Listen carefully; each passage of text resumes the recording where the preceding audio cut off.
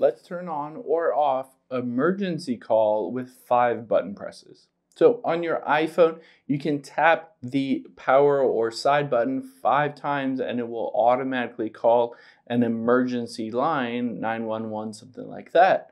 However, you can turn that on or off in the settings so that it either enables it or disables it.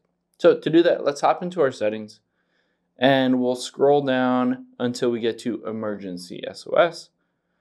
And here you can see call with 5 presses. Rapidly press the side button 5 times, starts a countdown and sound to alert.